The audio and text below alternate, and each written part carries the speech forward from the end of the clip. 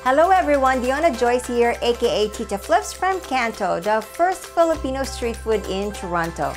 Nandito na naman tayo sa isang katakam-takam na episode ng Lutong Pinoy A. Ang featured recipe natin ay Polvoron.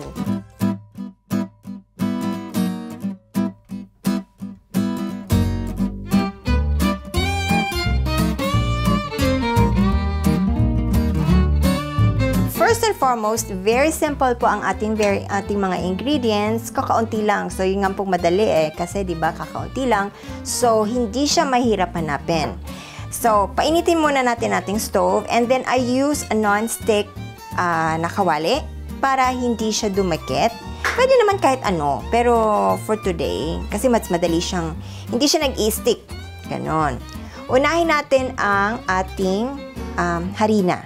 This is like 2 cups of flour. White flour po. All-purpose flour. Ito lang po ang medyo matagal dito sa process na ito. Ang pagluluto ng ating harina. So, nasa medium heat. Huwag naman yung masyadong mainit kasi nasusunog agad yung harina. And then, halo lang po kayo ng halo. Kasi para maitusta siya ng kaunti. Malalaman niyo po siya, nagba-brown siya na mamaya ng kaunti. Nung maliit ako, ito yung aking parang naging business. Kasi madali siyang lutuin, mabilis, and pwedeng ibenta. And then yung ingredients, madali lang. You can always find them anywhere. You always have this in your kitchen. Halo lang po kayo ng halo. Huwag niyo po siyang iiwanan kasi masusunog siya. Ayan, nagsistart na siya mag-brown. And then malalaman natin na pag malapit na siya kasi yung amoy, parang there's always like a nutty flavor.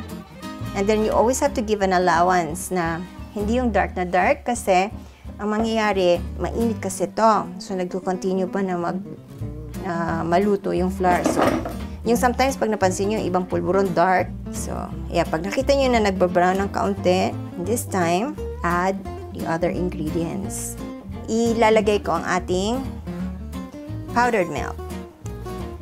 Actually, sa Pilipinas, ang ginagamit ko lang is nido na full cream milk powder. Kasi mas masarap siya. But any powdered milk will do. Kaya halo pa rin kayo ng halo. Pag na-mix na po siya, and then we can always add ang ating sugar. So, just a cup of sugar. And then, we add butter.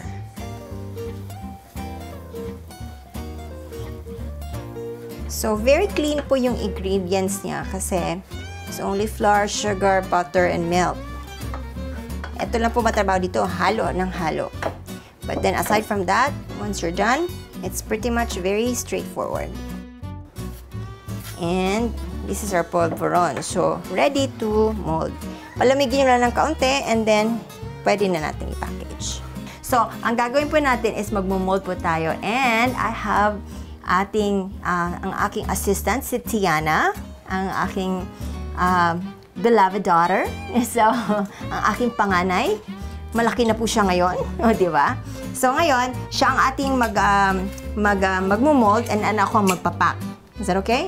You're the one who's gonna do the molding? Yeah. Right? And then I'm doing the packaging. Okay? Press, and then, there you go. And then press, and then slide. And then press, and then slide. Until you can't press anymore. Got it? And then, put it here. There you go. Oops, perfect. So, do more. Para itinda na natin. And then, ginamitan po natin siya ng colored na food grade na cellophane. Actually, galing pala ito Pilipinas. Diba? May ibang color pa ito. So, it's just like a nostalgia effect. So, diba? So, ating candy. Ang ating Polvoron. Meron na. But if somebody give it to you, you say salamat po. Oh.